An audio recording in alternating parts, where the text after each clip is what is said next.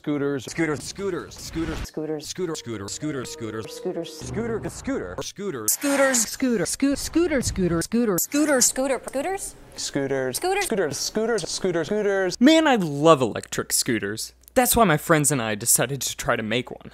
We decided to visit a scrapyard just to kind of see what we could see and maybe get some inspiration for a chassis. How much metal? Tons. This is my pal Sean. He's a pretty neat dude, and we'll be working on this scooter together. What do we need first? I'd like a chassis. Some sort of scooter chassis. You think anybody, came over here with a scooter chassis? I don't know. Oh, there's a bike right there. Oh, there's a scooter right here. But that's puny, dude. Oh, that is. I mean, we could... That's something. There was lots of stuff to look at, but nothing of immediate use to us. Bunch of bullet shells. All these spools.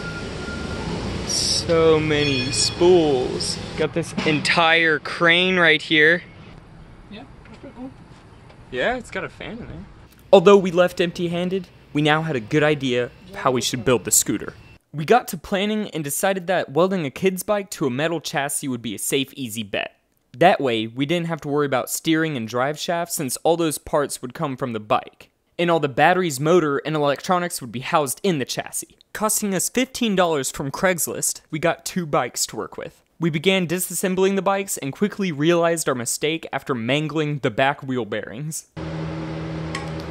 This meant that we couldn't actually use the back sprocket to drive the wheel any longer as we had planned. And we just kind of decided to worry about it later. To begin work on the chassis, we marked out and cut metal angle. But hang on, I'm just gonna put this out there now. For the first few days, we used a grinding wheel to cut steel.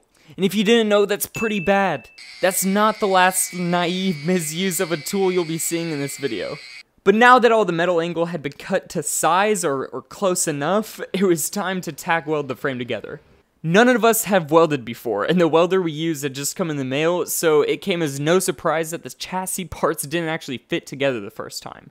In our designs, the top of the chassis bolts to the bottom for easy access to the electronics, but our metal pieces ended up varying in size due to the grinding reasons. This caused the entire top and bottom halves to be misaligned, which required a couple hours worth of fabrication. Let's see the fit.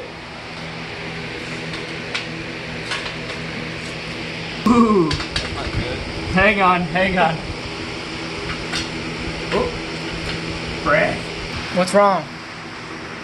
It's not fitting on this side. But after that was sorted out, it was just about drilling bolt holes to hold the 2 halves together, which also proved to be quite troublesome. I placed orders for the drivetrain once we found compatible parts at a good price point. The entire drivetrain came out to be $170, including the $80 worth of batteries, which is actually a pretty good deal for a 1 kilowatt setup. For the battery pack, we went with Samsung 18650 cells. Soldering them in a 14S 2P configuration would give us the 48 volts required for the motor and 30 amps of continuous current. We would have preferred using a spot welder to nickel up the battery, which would have been easier, quicker, better looking, provided a better connection, and conducting less heat to the batteries, but the eBay soldering iron was way more budget friendly. Is super glue? Could that help? This is already plastic, so it's gotta super glue it together. The battery ended up looking pretty ugly, flimsy, misaligned, and we accidentally blew a couple cells in the process, but the voltage did end up where we wanted it. I'll definitely be looking into a spot welder for future projects. And the next step was to solder all the connections for the battery management system, which was a walk in the park compared to soldering the battery together. Because the battery was so flimsy, I decided to turn to hot glue, which made it much more stable. But the nickel was all still exposed, so we used 3 coats of liquid electrical tape on either side to insulate those connections. We soldered and heat shrunk the battery connections directly, which we later made pairs of disconnects for. Hooking up the motor controller was pretty confusing since there were no diagrams to go off of. All we had was a gut feeling and an eBay listing. The throttle connections fit nicely when wedged into the controller's disconnects, and the motor just so happened to have the same disconnects as the controller. Alright, 102. Okay. And it lights up.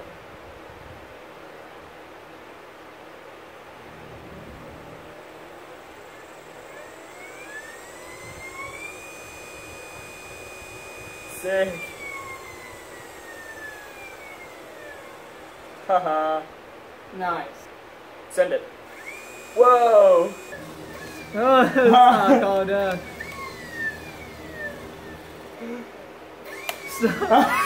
Calm it down. Yeah, right now motor doesn't spin. Okay. Key goes in, turn, battery indicator on, slowly throttle it, and it starts spinning. And that's all we got to do for part 1. Sean is actually going on a 5-week vacation, so it'll be up to me to complete the scooter. There's still quite a lot to do. I've got to heavily modify the chassis to accommodate the motor, not to mention the drive shaft and mounting the front wheel. I'd love y'all's feedback, and I will see you guys in part 2.